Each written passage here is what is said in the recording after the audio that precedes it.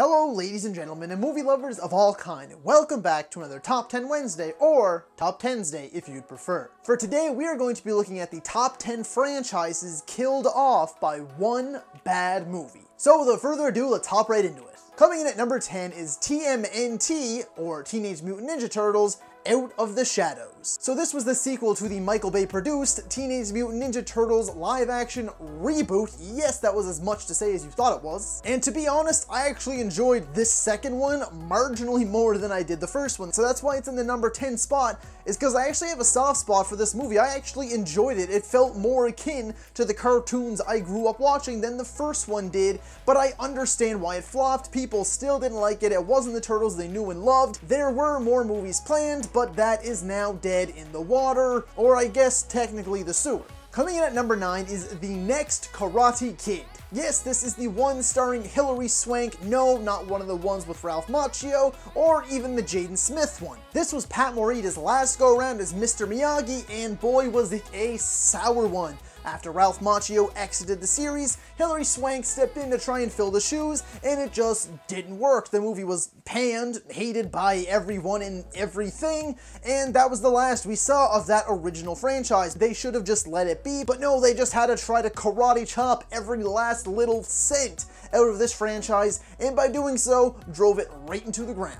Coming in at number 8 is Halloween Resurrection, and as we all know, we went through a bit of a weird timeline when it comes to Halloween, but Resurrection, you know, it frigged up. It was terrible. We had Busta Rhymes hosting a TV show, and Michael Myers was there, and Laurie was killed like 10 seconds into the movie. It was horrible, and now we have Halloween 2018, which was finally a decent sequel, but it tracks back all the way to Halloween Resurrection. Although the timelines didn't really make sense, they tried their best to work it out, so I'm kind of counting that from the original to Resurrection for the most part as one semi-sorta timeline, and then Resurrection, that was just the final line in the sand. We got the Rob Zombie movies, and now we have the good 2018 reboots. Coming in at number 7 is a two-parter, and that is The Amazing Spider-Man 2 and Sam Raimi's Spider-Man 3. Why? The Amazing Spider-Man 2, again, was pretty much panned by everyone, and for the same exact reasons that Spider-Man 3 were.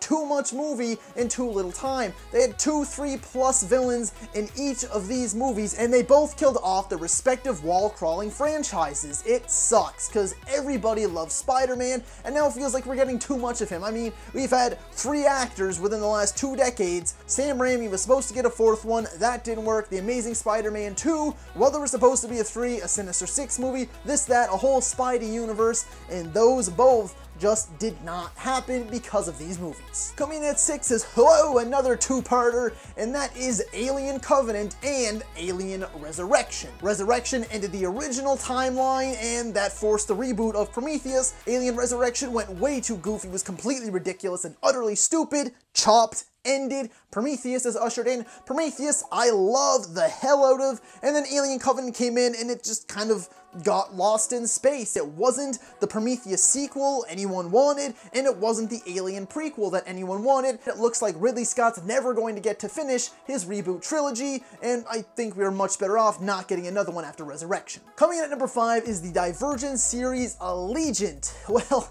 this one was a bit of a shit show. I mean, this was supposed to be the next big young adult novel adaptation franchise. It was supposed to be like the Hunger Games, or the Maze Runner, or Harry Potter. It was supposed to be the next big thing, and then dud. No one got attached to the characters. A lot of the acting wasn't great. Special effects were all over the place. The storylines all over the place. No one could really connect with these films unless they were true lovers of the book, and even a lot of them couldn't defend these movies. Eventually, it was supposed to go into like a two-parter final movie, and then it was down to just one final movie, and then it was down to being finished as a TV movie, and then all the stars were like, no, I didn't sign up for this. So the project altogether was completely dropped, and that series will now never be finished. Coming in at number 4 is Pirates of the Caribbean Dead Men Tell No Tales. My god, who thinks of these titles? Now, although personally I did find Dead Men Tell No Tales better than On Stranger Tides, it still seems to be the final nail in the coffin for Jack Sparrow and his high sea adventures. For the last bit of news that we have gotten, they are now looking to completely reboot the Pirates of the Caribbean franchise. Even though a 6th one was in development, now it seems like they're going for the complete clean slate. I guess the whole Jack Sparrow shtick just got too old. Johnny Depp just doesn't really seem to have it anymore, and it shows through the audience and critics' reactions. So therefore, rather than the planned 6th film with Johnny Depp back in the driver's seat, we are getting a full-fledged reboot. Coming in at number 3 is A Good Day to Die Hard. Yes, the most recent Die Hard film starring Bruce Willis was terrible. It was nonsense. It was not a good day to die hard. It was a good day for that franchise to die for good, if that makes sense. For the most part, the Die Hard franchise was solid enough there. The first one, obviously the best. Second one, more the same thing. It was okay. Third one's actually pretty enjoyable. Fourth one, although it went for the PG-13 angle, was still a lot of fun.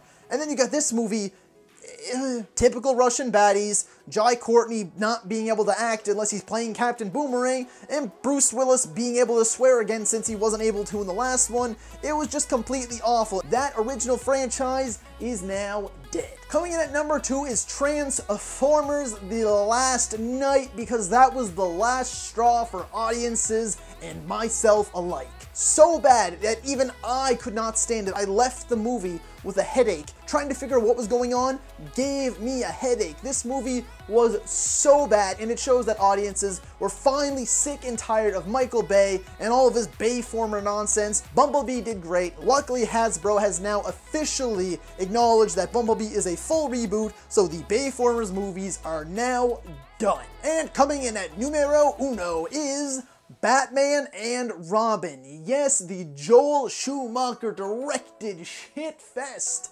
starring George Clooney and whoever else was unfortunate enough to be in this movie. It was so bad, from the Batman credit card to the terrible take on iconic villains to George Clooney's bat nipples. Nobody seemed to care while making this movie. It is so horrendous, and it ended the Burton Schumacher Batman franchise. It completely killed Batman. He was dead for a good long time until Christopher Nolan came in with Batman Begins to save the day. Thank you, Mr. Nolan. So guys, that was my list. If you like this video, be sure to like, subscribe, and comment. Let me know, what are your favorite, or in this case, least favorite movies that killed off a franchise? Be sure to check me out on social media. I'm on Facebook, Twitter, and Instagram. Links will be in the description and at the end of the video. As always, thank you so much for watching, and that's a wrap.